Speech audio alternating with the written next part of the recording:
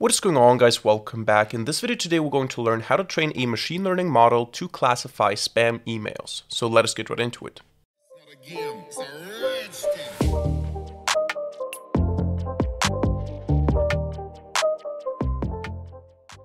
Alright, so we're going to go through a full machine learning process in this video today. We're going to train a model to classify emails as being either spam or ham, ham being the term used to describe a normal legitimate email, and spam being the term used to describe a fraudulent advertising or scam email, for example. And we're going to do all of this in Python using scikit-learn and NLTK, which is the natural language toolkit. Now for this video today, I'm going to use a Kaggle dataset called spam mails dataset. However, you can use whatever dataset you want. All you need to have is some content, some text, and a label whether the email is spam or ham, because that is what our model needs to have as an information for training. So we need to have some content. We can then pre-process this content. We can vectorize it. We can make it numerical. And then we need to have a label. Is this spam or not? So that we can train the model to recognize the patterns that make up a spam email. So you can use this data set, you can use another data set, or you can use your own emails, your spam folder or something, but then of course you need to label the data manually. We're going to use this one, just download it, unpack the archive zip file, and then you will have this spam ham dataset CSV file, which contains text and labels. That's basically what you need to have. So what we're going to do first now is we're going to open up the terminal and we're going to install the packages that we're going to need for this video today. We're going to use pip, so either pip or pip3 install. We're going to need pandas today. We're also, I think we're going to need NumPy. I'm not sure about that, but let's just go ahead and install it. We're going to need NLTK and we're going to need scikit-learn. These are the four packages we're going to use in this video today. And once you have them installed, we can start by doing some imports. First of all, we're going to import string. And the reason we import string is because later on we want to filter out all the punctuation from the email text. So we're going to do that with string.punctuations. Then we also want to import numpy as np, pandas as pd. And then we want to import some natural language toolkit stuff. So we want to import, first of all, NLTK itself, because we will have to download something. We want to also import from nltk.corpus. We want to import stop words, because we also want to get rid of all the stop words that are part of an email. And then we also want to say from nltk.stem.porter, we're going to import the porter stammer. So basically reducing words down to the word stem, so that I'm going to show you what it looks like when we get to it. But this is an important part of the pre-processing. And then we also want to take the word stems and we want to vectorize them by counting the tokens. So what we want to do is we want to say from sklearn.featureExtraction.text, we want to import the count vectorizer. So this will take the individual tokens and vectorize them by counting them, so that we have a numerical representation of the email, so that we can actually feed it into a model. Because of course we cannot just take the text and feed it into a model unless you want to do it with the ASCII symbols. You want to do it like this. And then we're going to say from sklearn.model selection, we want to import a train test split, so that we have train data and test data, so that we can actually evaluate the performance of our model. And we're going to import the model that we want to use. Now you can use whatever model you want here. I'm going to go with a random forest classifier. So I'm going to go from sklearn ensemble, import random forest classifier, but you can feel free to use decision tree classifier, naive Bayes classifier, so Gaussian NB. You can use basically everything. You can also build a neural network using TensorFlow or PyTorch if you want to. You can do whatever you want. I'm going to go with a random forest classifier. And then what I'm going to do is I'm going to say nltk.download. This is just necessary to download the stop words.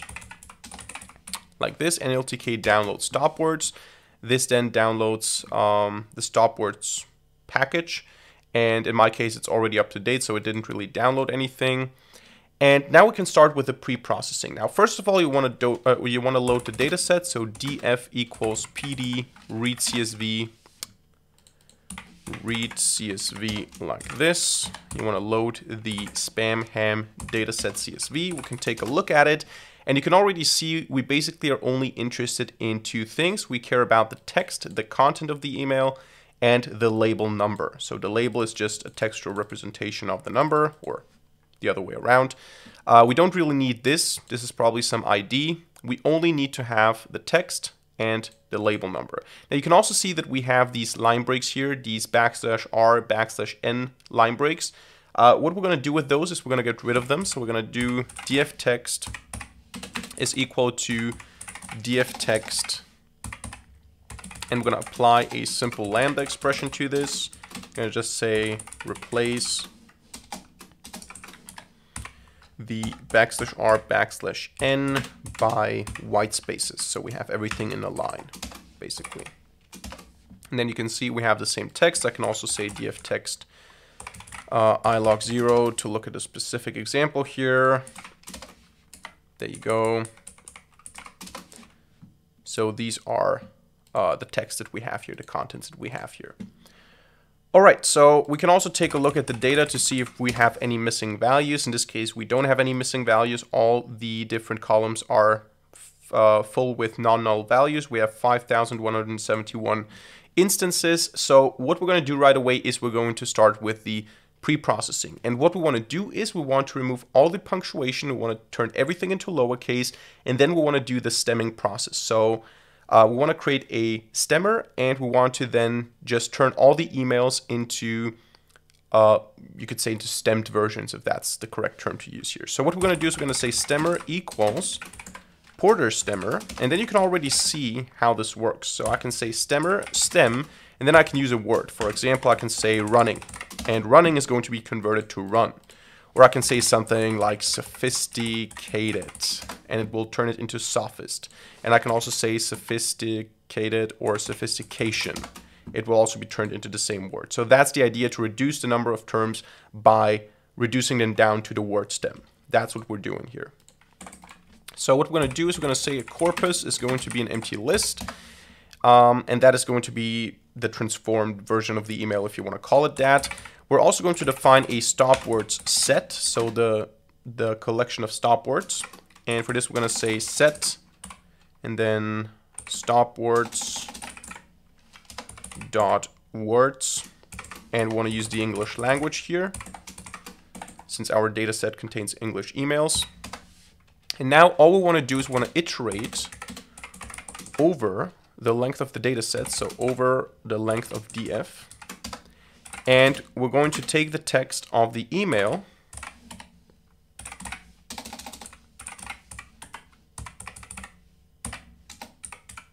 at location I, and we're going to turn it into lower text. So we're going to lowercase, we're going to turn it into lowercase. Then we want to remove all the punctuation, and this is done using the translation or the translate function of the string. This is why we imported string up here, because what we're going to do now is we're going to do text.translate str make trans, and what this function usually does is it provides a translation mapping. So if I say ABC and then XYZ, every A will be turned into an X, every B will be turned into a Y, every C will be turned into a Z. In our case, we don't need this functionality. What we need is the third parameter, which is just going to remove everything that we pass here. And in our case, this is going to be string dot punctuation, like this. And then we want to split the result so we have a list of words, of individual words. For these individual words now, what we want to do is we want to reduce them to their stem. We want to do the stemming. So stemmer dot stem the word or word in text if the word is not part of the stop word set. So basically we take every word that we got here after removing the punctuation, we stem it, and then we keep it if it's not part of the, or actually we only stem it and keep it if it's not part of the stop words set here. And then finally we join all of this together, separated by white space again. So we're going to join all these words together to the text, and we're going to append to the corpus the text. Come on. There you go. So now, once this is done, we should see in our corpus, index 0, for example, is that. And if I look at df text ilogs 0, that is the original email. So this here was all converted to this here. All right, the next thing that we want to do is we want to vectorize all of this. So we're going to do vectorizer is going to be equal to count vectorizer. And we're going to say that the X data that we want to use is going to be the email content, obviously, is going to be vectorizer fit transform, which automatically fits and transforms in one function call. We fit transform the corpus and we turn it to an array. And the Y data is just going to be the label number. Now, we can also right away split this into xtrain, xtest, ytrain, ytest, which is going to be the result of a train test split for x and y with a test size of usually 20%. And then that is our data. So what we did here again is we took all the words, we removed the stop words, we removed all the punctuation, we turned everything into lowercase, we reduced it down to the word stem, and then we joined it together. Then we vectorize it. So now instead of having actual text, we have, I can show you that, x0. Now we have just arrays of numbers. And what we're going to do now is we're going to go ahead and create a random forest classifier. I'm going to set njobs to -1 because that is going to be instruct it to use all the CPU cores, so it's going to be faster. And I'm then going to do clf fit on xtrain and ytrain. This is going to take a couple of seconds, and then we can go ahead and evaluate this on the test data.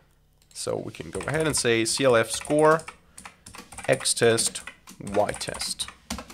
And you can see we have a 97.87% accuracy, which is pretty impressive, I think. And what we can do now to actually see how this would be used, because this is now okay, it performs well, but how do I actually use this now to classify an email as being spam or not? What we can do is we can get an email. We can say email to classify is going to be equal to df text values. Let's go with email 10. I picked it because it has quite a bit of text. This is the email here, and we want to classify now, is this spam or not?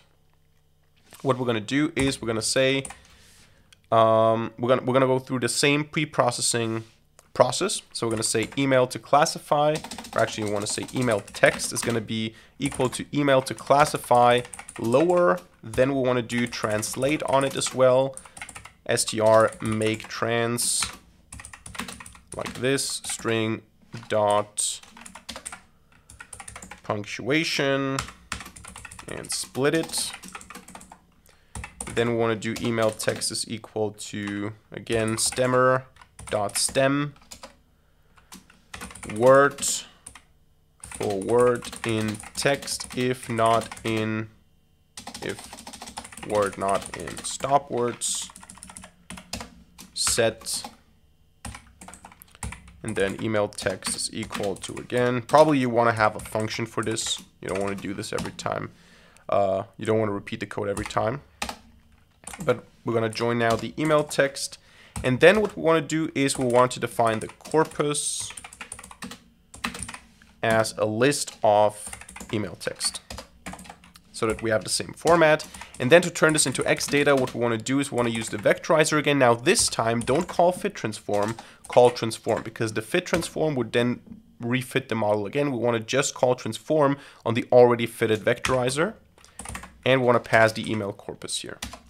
And then all I have to do to predict it is I have to say predict, clf predict, x email. And you can see I get 1 as a result, and I can also check what the actual true result is. It would be df label, or actually label number at the location 10, and it is in fact 1. And 1 stands for, let me just check again. 1 stands for spam. Yeah, so this email was spam. And you can do that, of course, for any email you want. We would have here an almost 98% accuracy. If I try this with 15, this should also hopefully return the correct label. There you go. So that's it for today's video. I hope you enjoyed it and hope you learned something. If so, let me know by hitting the like button and leaving a comment in the comment section down below. And of course, don't forget to subscribe to this channel and hit the notification bell to not miss a single future video for free. Other than that, thank you much for watching. See you in the next video and bye.